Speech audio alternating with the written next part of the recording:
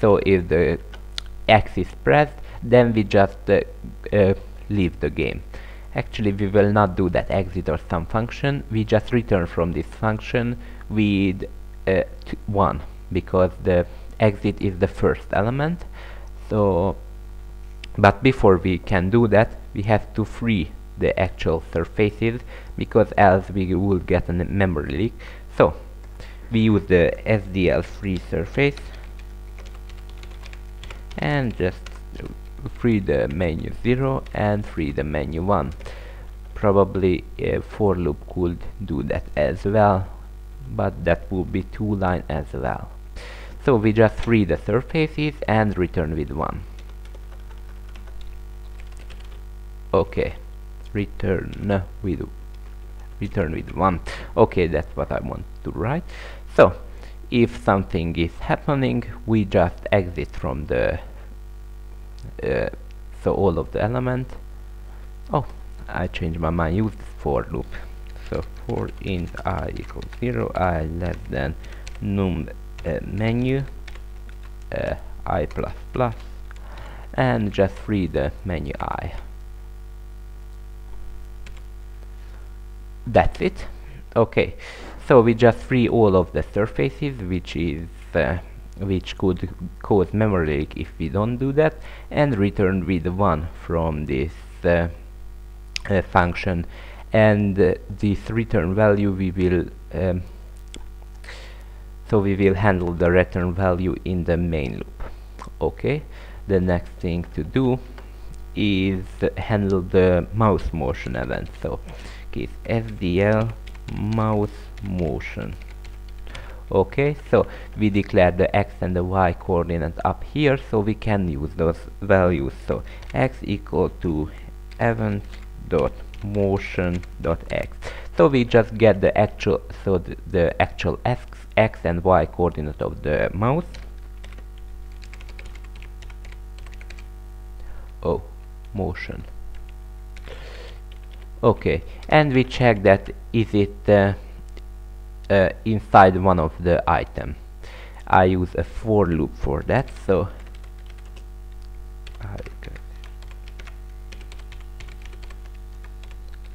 okay, so we not FPR 4. So we just go through all of the elements and check if it is inside that. So if the X and Y coordinate is inside one of them, it is. If it is, then we just change the color. Okay, so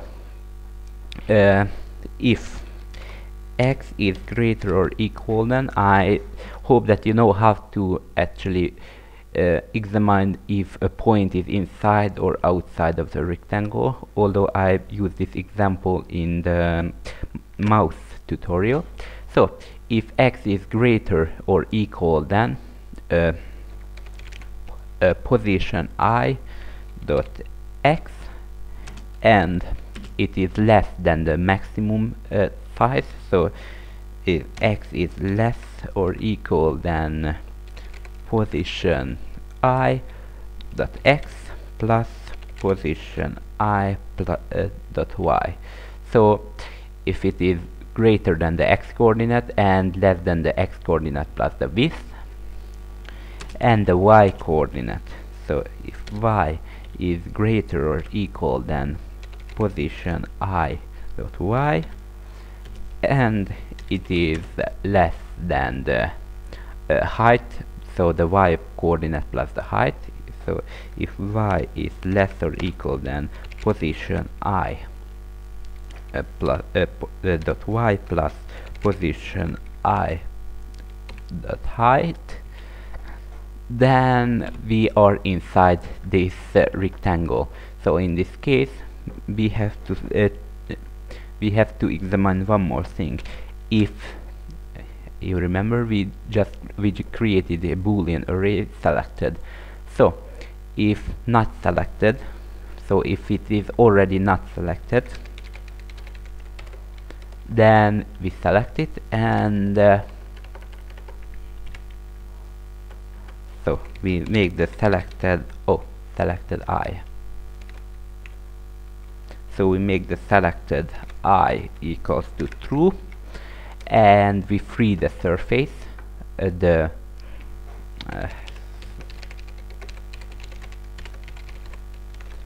so we free the menu eye surface, and we create a new surface with different color. So the menu eye, make it equal to ttf render text solid, and the parameters are the font, the second is the menus eye, and the last menus eye, and the last parameter is the color, which will change to color 1. Okay, so we just free the surface which was white, and we set the surface to red. That's what we did, and it will work without this selected value, but it will free the surface every time we just go over to the menu. So it will every time free the surface and create a new, free and create a new, and that would be, I think, a little bit waste. So I just set a boolean, and if it is already selected, then we don't do anything. We don't do nothing. So we don't do anything. Okay. So else. So if we are not inside the menu, and if select, and if it is selected already, so we just leave the menu, then we actually do the same thing except the white color. So just copy this and put it here to make everything quicker.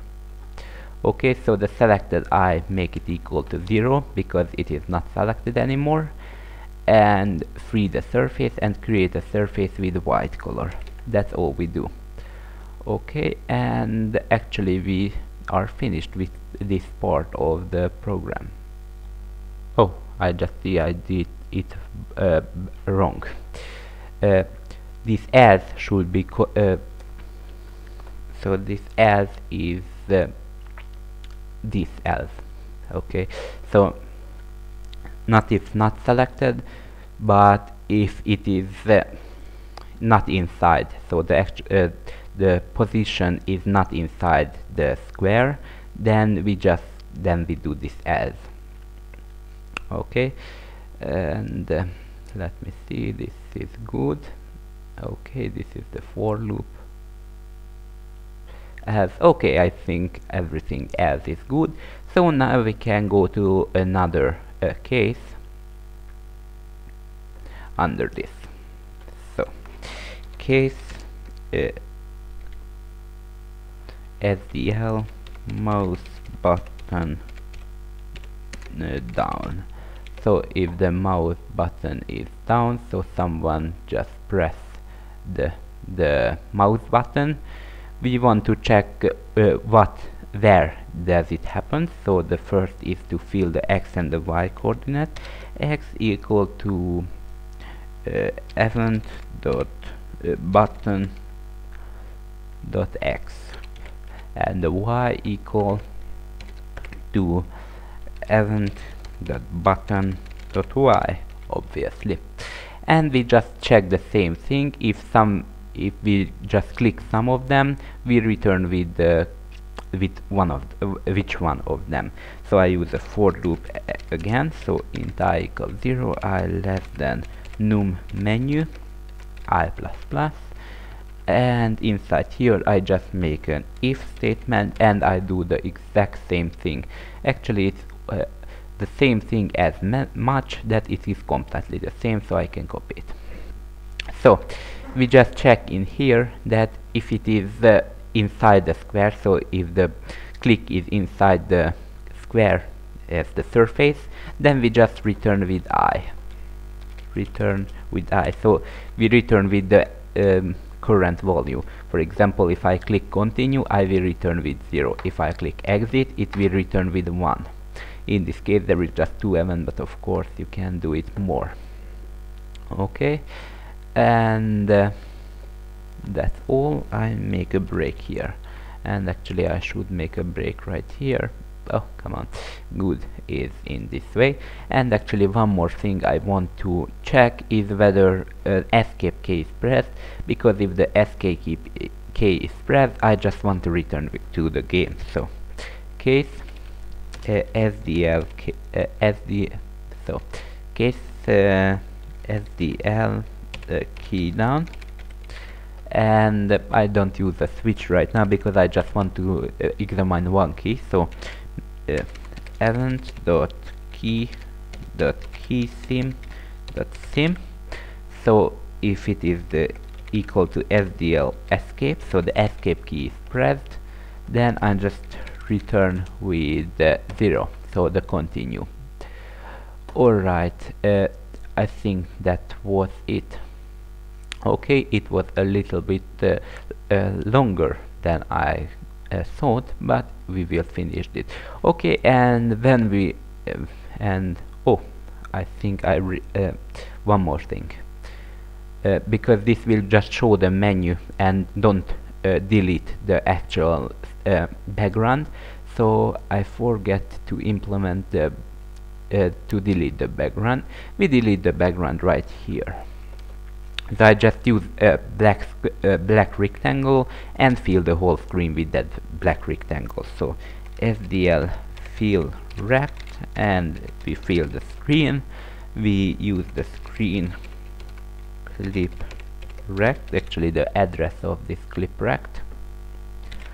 And the last thing is the color, which will be black. So map RGB screen format and 0x00 0x00 0x00. So I just fill the entire screen with black. Okay, and now we can call this function, call it int I equal to show menu and screen and font. Alright, that's it. And if I equal to 1, we set the running equal to false, so it will not even go to the main loop. Okay, now we can try to compile the program. So I just go to the correct directory and I show you the error messages which will I get. So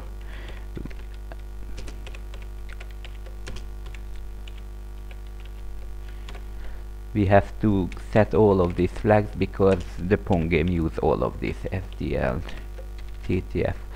Okay, I don't think that there is another one.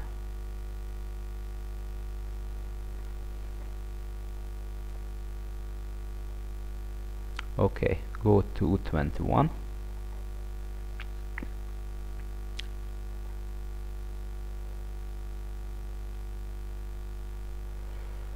Oh, I name those menus, not menu. Okay, never mind about that. 51.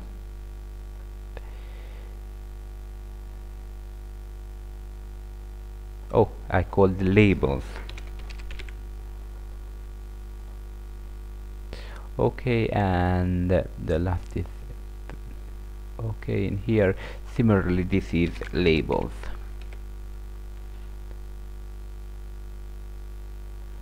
And that's all. I think so. We will see. Okay, we use the menus for a few places. Menus 51. Oh, menus. Oh, why I call this menus and why I write menu anywhere. Okay, now I can, yeah, it's compiled, although it's not say that is it. Oh, I just realized that we don't free the surface anywhere, I guess. So when before we return, we have to free the surfaces, because obviously that could cause memory leaks. Sorry about that. So just thought about it. So similarly use a for loop. So for int I equals 0, I less than num menu I plus plus